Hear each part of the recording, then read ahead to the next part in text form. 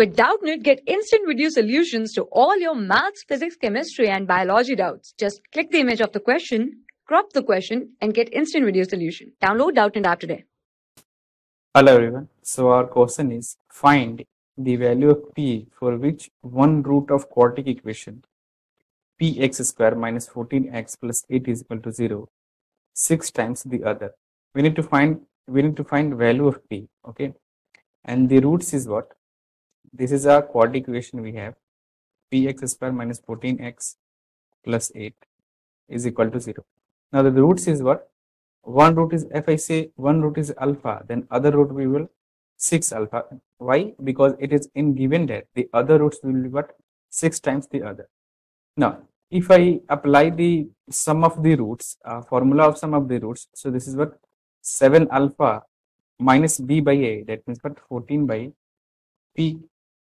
And again, if I apply product of roots, so this will be what? Like 6 alpha square c by a, that is what? 8 upon p. Now what I do is just divide this thing, 6 alpha square, divide this thing, so I get what? 6 alpha square upon 7 alpha is equal to 8 upon 14.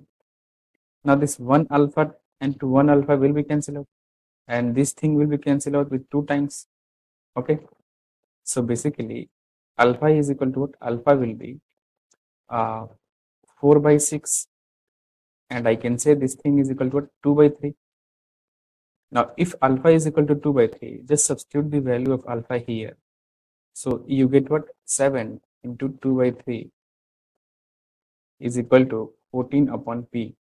Now 7 into 2 is already 14, so this thing will be cancelled out, this thing and this thing will be cancelled out. So here p is equal to what?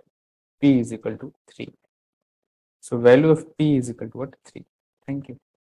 For class 6 to 12, IIT JEE and NEET level. Trusted by more than 5 crore students. Download Doubtnut app today.